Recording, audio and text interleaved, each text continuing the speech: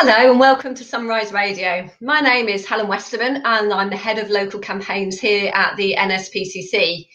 I'm delighted to be able to speak with you today on behalf of our organisation. It's been a really tough few weeks for the country and the wider world, and we've all had to adjust to the way we live and work during these really difficult times. For the NSPCC and Childline, that's meant some big changes for us. As you might expect, calls from Children to Childline haven't stopped. In fact, in the first 3 weeks of April alone, we've delivered over 1,700 counselling sessions to children and young people concerned about coronavirus. Children are contacting us via the phone and online, struggling with feelings of loss, isolation and concern for their loved ones. We've seen an increase in the number of first-time callers that are turning to Childline, and we're also continuing to support young people who may regularly be in touch with us. For some of these young people, life is pretty bleak at the moment, and we hear from children talking of self-harm, and on occasion, those with suicidal feelings. But children aren't just contacting Childline about the pandemic. Sadly, abuse and neglect don't stop in a global health crisis. During the past week, Childline's delivered 363 counselling sessions where children have experienced physical, sexual, emotional abuse or neglect, and that's up a fifth from the week before. Counselling sessions about physical and emotional abuse have increased by 36 and 31% during this time. So we're working really hard to be still here for children who need us. In all of our Childline bases, our staff and volunteers have had to adjust to a new way of working. For example, bringing in extra headsets so no one has to share, restricting numbers in the counselling rooms. And due to the impact of the virus and drop by 30% of volunteer hours due to counsellors having to self-isolate, sadly, we've had to close the nighttime service for the first time in our history. It's also been really challenging continuing to try and fund our services in the usual way. So our fun events like sponsored physical challenges like the London Marathon or our coffee mornings have all had to stop. However, it's vital that we're still available to any child who needs us. So we've launched our emergency appeal called We're Still Here for Children. We're asking those of you who can to please visit the NSPCC website and donate £10 to help fund vital services so the charity can continue to answer calls and be here for the young people who desperately need to talk to us, especially when home isn't their safe place. As I mentioned, there's been a number of increasing calls day by day to Childline from children concerned about the virus, concerned for themselves and their loved ones, and scared of losing people dear to them. They've talked about struggling to cope with the isolation, worried about exams or missing exams, and missing out on the rights associated with leaving secondary school. For some, they're scared of living in abusive households from which they can see no escape. Knowing how to talk to your child about their mental health or recognising the signs when they might be struggling can be really tricky, especially in these strange times when we're all feeling a bit scared, uncertain and at a loss sometimes. It's a roller coaster of emotions for us and for many of the children and young people we're talking to. Realising your own child may be struggling can be tough for parents. It can feel like it's your fault. As parents, we just want to make things right or perfect for our children, and sometimes that just isn't possible. It's not our fault, and it's certainly not theirs. But remember, Childline is a really valuable resource for children. If as parents you're struggling to have such emotive conversations. Some children don't naturally feel comfortable talking with their parents about how they're feeling. They might feel embarrassed, slightly ashamed, or not want to add to the burdens that they see us parents experiencing. Whatever the reason, Childline is there on 0800 1111. There's also a lot of uncertainty in the world at the moment. There won't always be answers to the questions your children are asking, and the internet is valuable for children staying connected, informed and entertained. I know with my own daughter that it's been a lifeline.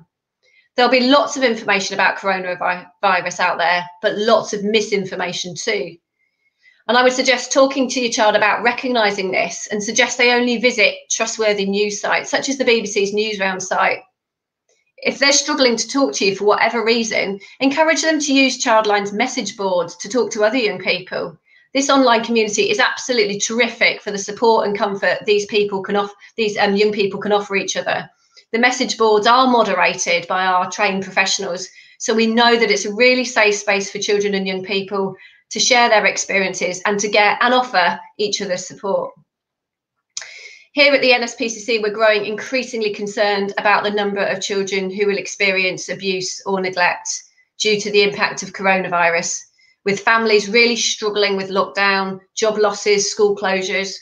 We know that calls to domestic abuse hotlines are increasing at alarming rates, but at the same time, councils across the UK are seeing a decline in the referrals of children accessing their services. For many children living in abusive households, school would have been a refuge, somewhere they could have been fed, for example, and concerns for their welfare raised if needed. It is a major concern that while schools are closed to 90% of pupils and other community-based services are suspended, many children and adults will be more isolated, exposed and distanced from vital support networks and at risk of abuse. But the NSPCC is still here. We continue to work supporting children, whether it be through our Childline service, our adult helpline, and the services that we offer right across the country to children and families. We pledge to continue to be that voice for all those children who can't speak up. And I would encourage you all in these difficult times to be there with us too. We all have a really vital role to play in keeping our most vulnerable children safe. Social distancing, self-isolation and quarantine can cause stress and changes in everyone's behaviour. Spotting the signs of abuse might be more difficult, and it can be difficult to know for certain if something's wrong. But if you're worried about a child, even if you're unsure or don't want to be seen as getting anyone into trouble, you can also always contact our helpline to speak to one of our counsellors confidentially. Call us on 0808 800 5000. Abuse is always wrong and should always be reported. Perhaps you've noticed aggressive or repeated shouting. You can hear the sounds of hitting or things being broken, children crying for long periods of time, very young children left alone or outdoors by themselves, or children looking dirty, maybe not changing their clothes, or children that you know seemingly being withdrawn or anxious. These signs don't necessarily mean that a child is being abused. There could be lots of other things happening in that family's life which could be affecting our child's behaviour. But by contacting us, we can help you assess the situation. As local areas adapt to the new challenges, it's even more vital that we play our part in checking in with families and by reaching out for help and support and advice from our local authorities or the NSPCC helpline if we have concerns for a child's wellbeing or we think a family could really do with additional support. Our helpline number again, 0808 800 5000. In these unprecedented times, the internet is helping so many of us stay connected. I know for me, it's absolutely vital in keeping me in touch with my friends and family right across the country. For children, they're no different. It's also an essential aid to their learning. But with the positives, there are also negatives. Tech companies, which for the most part have failed to bring in appropriate measures to keep children safe, have had to scale back on their moderators, creating that perfect storm for online abusers. From the increased numbers of calls to Childline from young people who talk about feeling isolated and lonely during the lockdown, we've recently revealed from an NSPCC survey that lonely children are twice as likely to be groomed online, making it even more worrying times. Abusers will often target children who have expressed vulnerability online, mainly through sharing their thoughts and feelings on social media or on live streams, which many children are likely to be doing now during the current health crisis. Children and young people can be groomed online by a stranger, or perhaps more scarily by someone that they know. This could be a family member, a friend, someone's targeted them, like a teacher, faith group leader, or sports coach. When a child's groomed online, the abusers may hide who they are by sending photos or videos of other people. So it's important we as parents and carers talk about privacy settings, blocking our children's locations, and asking our kids to think about whether they really know who they're talking to online. Are they being share aware? And by that, I mean, are they sharing intimate details about themselves, intimate details, information that abusers can exploit to gain their trust? We know that the best online safety chats are relaxed and regular. And if it's helpful, why not make a use of a family agreement template we've created at the NSPCC so you can decide on some ground rules together, parents and children. Once you've agreed the rules, why not stick it on your fridge or wall and come back to it regularly to see if it's working? We know that a lot of young people like the apps and games and sites because they're fun, they allow them to be creative, they're interesting, but also because they're parent-free.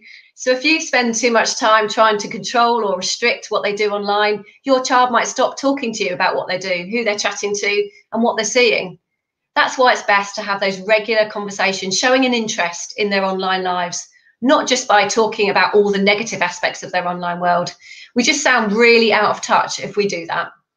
If you're unsure about anything, privacy settings, a particular game or app, or your child shared something that they later come to regret, or you just want some advice about online safety generally, please ring the O2 and NSPCC advice line to speak directly with one of our experts. That's 0808 800 502, and that's available free of charge 10 till 4 p.m. every day.